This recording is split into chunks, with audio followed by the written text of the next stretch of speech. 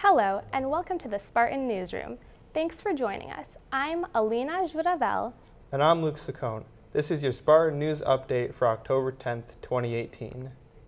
A limo crashed into a ditch after failing to stop at a stop sign. The vehicle was carrying 30 people, killing 20 of the individuals inside. The driver of the limo was ticketed in August for not having the correct licenses for the vehicle. However, the wife of the limo driver, Kim Lisanikia, thinks that her husband is being targeted and wrongfully accused. If he didn't have the proper license, this still would have happened. And I feel like he still would have got blamed. Federal documents also.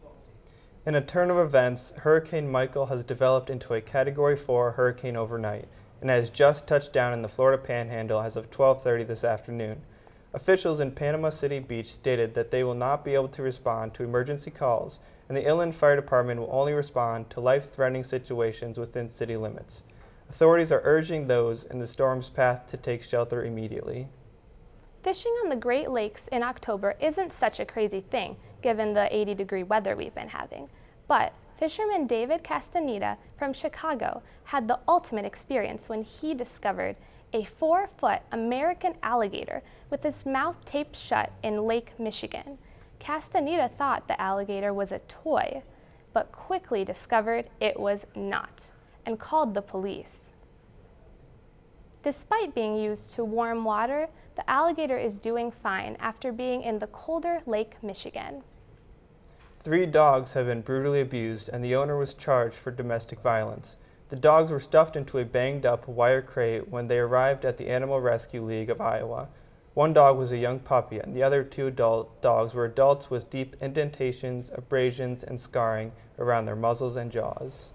Just like putting a rubber band around your finger, after a while it's going to cut off that circulation. And, so it had been on there for a little while, and it doesn't take long. So, yeah, it was definitely painful for the dog. Sunday afternoon, the Detroit Lions defeated their NFC North rival, the Green Bay Packers, in a final score of 31-23. Even with the win, the Lions still remain at the bottom of their division at 2-3. Wide receiver Golden Tate spoke to media after the game and said, "We just got to put it together consistently. They will have the chance to do that facing the Miami Dolphins following their bye week." In the spirit of Halloween, a South Philadelphia building appears to have an octopus trapped inside it. There are 20 tentacles stretching out of the building, all of them between 32 and 40 feet long. Filthy Lucre and Pedro Estrellas, artists from the United Kingdom, created the inflatable work of art. Navy Yard and Group X partnered with the art duo to bring the attraction to Philadelphia. It will stay on display until November 16th. That's all for today's Spartan News Update. I'm Luke Saccone. And I'm Alina Juravel. Thanks for watching.